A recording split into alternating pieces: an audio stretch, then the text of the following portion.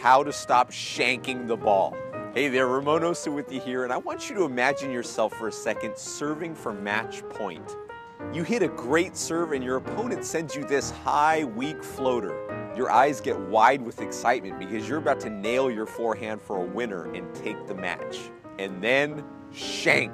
You miss an easy ball and you let your opponent back into the match. What happened? You were set up perfectly, you were in great position, and you just shanked the ball. It's cool. You know, we're all friends here, don't feel bad. Even Federer does it sometimes. In this video, I'm going to show you my 3 secrets that's going to help you stop shanking the ball and start hitting that easy put away for a winner and winning that match. Let's get started.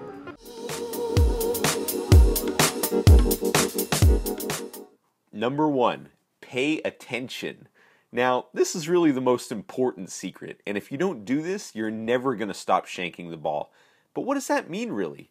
If you're like me, it's something your mom and dad used to tell you as a kid.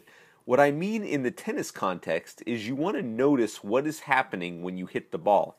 Specifically, the most important direction you can give yourself is, I'm going to notice what part of the racket the ball is hitting. You don't have to beat yourself up over a mishit, but notice where it's hitting.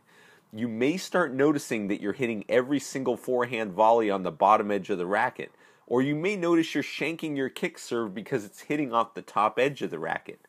Sometimes just becoming aware of how the ball is hitting your strings is enough for you to begin to adjust and start hitting clean, powerful shots.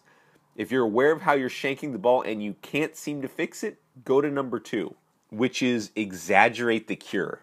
What does this mean? Well, say for example you hit every backhand volley off the throat of your racket like this.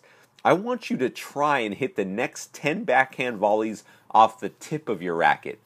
But Ramon, that sounds crazy. I hear you. Do me a favor and try this. I can almost guarantee you, without actually seeing you do this, that you'll struggle to hit the ball off the tip of the racket. And you'll probably start hitting clean, crisp, powerful backhand volleys that hit the center of your racket. The reason this works a lot of times is you have a concept of what the proper space is to the ball, and it's just a little bit off. It's kind of like when you said you lasted 20 minutes.